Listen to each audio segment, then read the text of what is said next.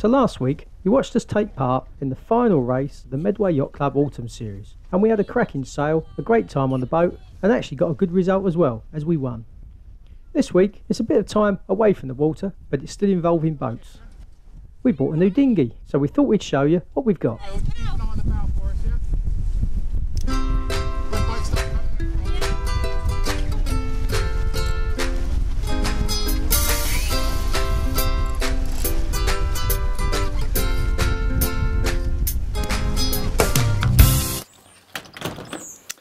So, I've just come inside to get the camera because I'm playing with a new toy, and it occurs to me that a lot of you won't have seen one of these and you might be interested in it.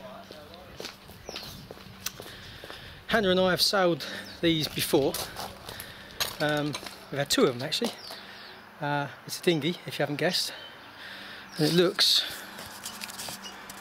like that. Get far enough back. Get a sense of it.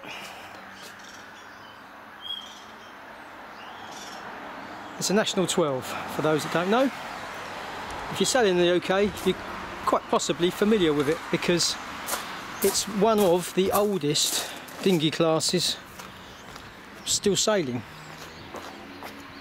Although, as you might gather from what you can see there, the original boats didn't look much like that. And this, by the way, is not a new boat. This is getting on to 20 years old, or at least the design is. So it's by far from modern, but at the same time it's still going to be quick, still going to be a lot of fun, and they're great boats. The reason we bought another one is because we haven't done much dinghy sailing this year. I was planning on sailing that Vortex, which you might have seen in a previous film. On the odd times I got a chance to sail it because Hannah didn't feel like she was going to get much chance to go sailing, but that didn't really happen. So we sold that, and we decided if we're not going to get to do much sailing, and Hannah doesn't get to do much anyway, what we should do is enjoy the odd bit of sailing we get to do. And then when we thought about that, the boat we've had the most fun in is a National 12. So we decided to buy another National 12. And this one, contrary to the sail number on the sail, is 3441, which is a Feeling Foolish design. Sorry about all the cars going past. National 12s were invented, if that's the word, in the 30s, 36 perhaps. I'm trying to give you a lesson here on National 12s, and I'm by no means an expert. We sail the boats, we enjoy them, we love them, they're great boats, great class, great everything, but I'm no expert. Anyway, 1936, I think, the RYA, or the Royal Yachting Association, as I imagine it was probably called then, it wanted to come up with a new class to not exactly replace, but sail alongside the International 14, because dinghy sailing back then, I believe, was pretty much all kind of local one designs. So prior to this, the RYA created what was the International 14 to kind of create a general class that we sailed throughout the country, and it was a huge success. Loads of them were built and they were really good, except they were really expensive, and that was kind of getting away from a little bit of what the RYA wanted. So they instructed, well, I don't know whether it was instructed or whether Arthur Fox, who's a legendary British dinghy designer, kind of came up with one, but one way or another there was a tie-up between the RYA and Arthur Fox, and he developed National 12 number 1, which was known as Alpha King, because he thought it was going to be, he put all his work into it, it was the greatest dinghy ever made, and felt for a long time it would still be quick, and indeed it was. As you probably can guess, it was a much more traditional boat than that. They were kind of clinker built, and it was a traditional little two-man boat, not especially wide, but it was 12 foot long, and they have back then the equivalent of like 10 square metres of sail, and that's all they have. There's 2 sails, 10 square metres total sail area, 12 foot long, and there's odd little rules, like there's a minimum weight rule that over the years has slowly come down, but is now 70 something kilos. There's a, do they call it riser floor, the sort of rule that prevents designers creating kind of super skinny moth-like hulls. So there's a rule in there about that to kind of keep the boats relatively conservative. They introduced, in I think the 60s, a maximum width because the boats were getting wider and wider and wider, and this is 6'6" wide, which is the now current rule. So they're 12 foot long, 6 foot 6 wide, a certain weight, 10 square metres of sail, 2 sails, but pretty much, and then there's a lot of detail rules, but pretty much after that, anything else goes. You can do what you want. And that's one of the things I love about it. So many people love the kind of, shall we call it, laser mentality, where it's one design, one boat, best sailor wins. And I know, you know, that's got a lot going for it, and I'm not particularly knocking it, because it is a great way of establishing, you know, an out-and-out sailor speed. But to me, a large part of what makes a good sailor is not just how he pulls a string, but it's how you get the best out of the boat, how you develop a boat, how you set a boat up. And that's the sort of thing the National 12 does well. Some people would be put off by the amount of string on it, but to me that's the thing that makes it appealing. This one we've bought from down in Hampshire. Alan, can't remember your name, lovely bloke, knows his sailing, very good sailor. He's designed or working on the F101, the new foiling sort of trimaran stroke moth type thing. He's looks after the SB20 class, build his O's, so he knows his sailing. And he bought this boat for him and his daughters to sail. Sorry, when I was out here just now, there wasn't a car going past, and all of a sudden it's got busy. He bought this boat for him and his daughters to sail because they are great father-son, father-daughter, mother-son, mother-daughter, family type boats. Because there's not too much sail, because they're basically stable, although when you first get in the National 12 they feel really unstable. They're very tippy, they're like this. But as soon as it falls onto see the back of the boat, very wide. So all the time it's on, where's my finger, the kind of narrow centre section, it's obviously quite tippy, but as it rolls and rolls up onto the edge, it gets a lot more stable. So they're actually quite forgiving little boats. And he bought it for him and his daughter. Him and his daughter, for one reason or another, didn't get on with it so well. They've changed to sailing something else, so we put it up for sale. And I didn't really want to buy it.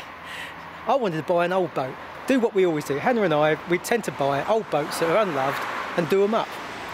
But I went to see this boat, and he's done such a good job of doing it up. It's all had a new professional 2-pack paint job.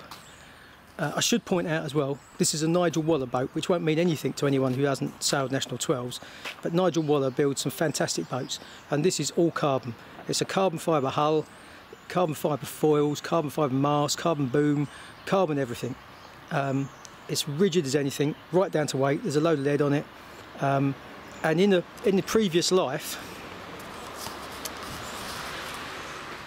you can probably tell by now this is called Pepsi, but in a previous life it was called Matilda, I think, and I don't know the guy that was sailing it then, but he's still sailing in the class. He came, well, I don't. So my apologies, whoever you are, I can't remember your name, but it appears from a quick Google search of race results, from when the day this boat was bought, it finished second everything, which is of course no mean feat, because National 12s back then were well, they still are highly competitive, but they're even especially competitive then. And second in the Nationals, the Inlands, the Burton Cup, which is the one big race that the National 12s have. They set a square leg course, a mile beat, a mile reach, a mile run, a mile beat, and so on. And you do that twice with a beat to the finish line, so it's 12 miles long around this square course. It's called the Burton Cup. Every year at the Nationals, that's the one big event, the one race everyone wants to win. And I think he came second in that as well. So it's got pedigree, this boat. The class, of course, has moved on. They now have T-foils on the back, and the hull designs have refined more to, I think, make them a little bit less sticky in the light winds. But this Feeling Foolish design kind of dominated the end of the 90s and the 2000s. It was the design to have until they suddenly invented winged rudders. So it's got pedigree, the design, it's got pedigree, this boat. So and Alan has done a fabulous job of doing it up. So like I say, I went to see it, fully intending not to buy it really if I could find an excuse not to, because it was a bit more than we wanted to spend. We just wanted a boat to do up, and then we can break the cost down over time, because we're not going to be using it that much. It's just something for us to play with when we get a chance. But it's such a nice boat with such good equipment on it, I couldn't not buy it really. If I'm being honest, it really probably wants new sails. The rudder's a bit tired. it's not roped how I'd like it. A lot of the controls are kind of in the wrong place and haven't got enough purchase and so forth, but that's all kind of detail stuff. The sails aren't bad by any means. It's a P&B jib, and a dynamic main.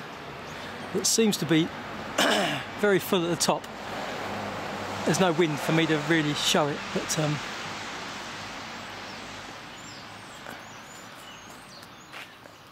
but yeah, fabulous boat. One of the things that people often say to Hannah and I when they know we sail this, because we've had some pretty full-on boats over the time, a lot of spinnaker boats, asymmetric boats, fast boats. They say, don't you get bored in the National 12? Well, I tell you, you don't get bored in the National 12. They're fabulous, they're really rewarding boats to sail, and the one thing that's good about a National 12 is it does everything really well. They're fabulous to windward, they'll point as high as anything, and because they've got a really fine bow, if I show you the bow,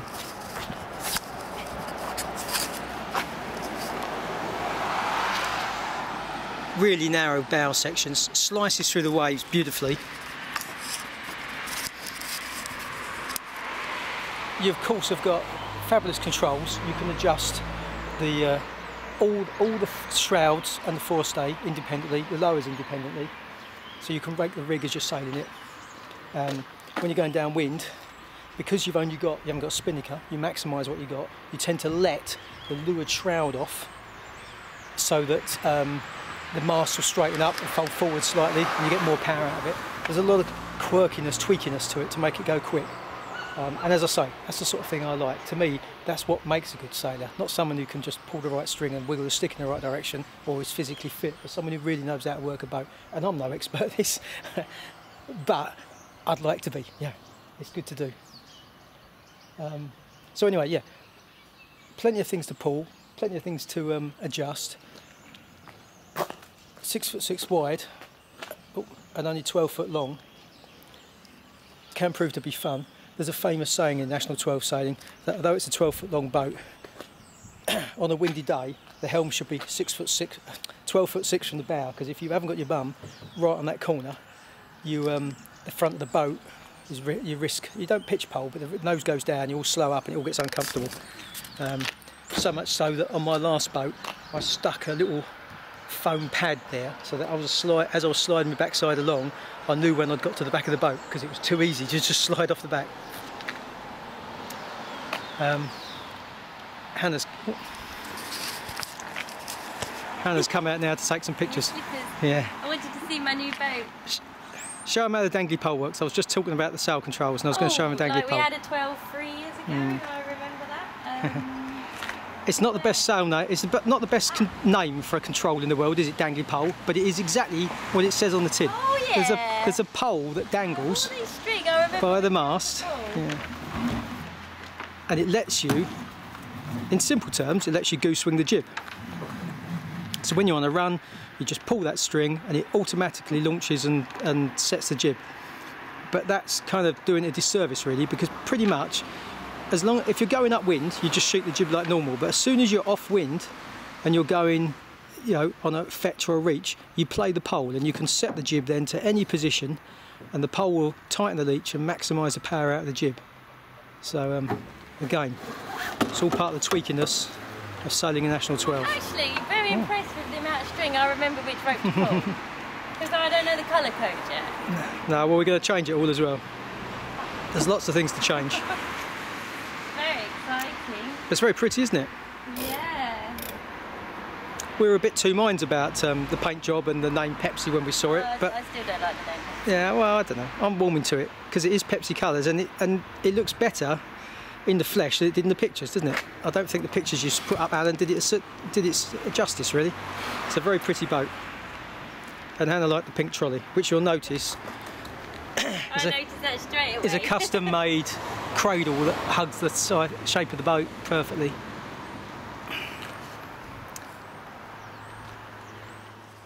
So anyway, while Hannah's taking some pictures, I need to. There she is. She's going to update Facebook for all those people that follow Facebook. I need to pack it away because it's already getting dark. It's a problem in the winter, isn't it?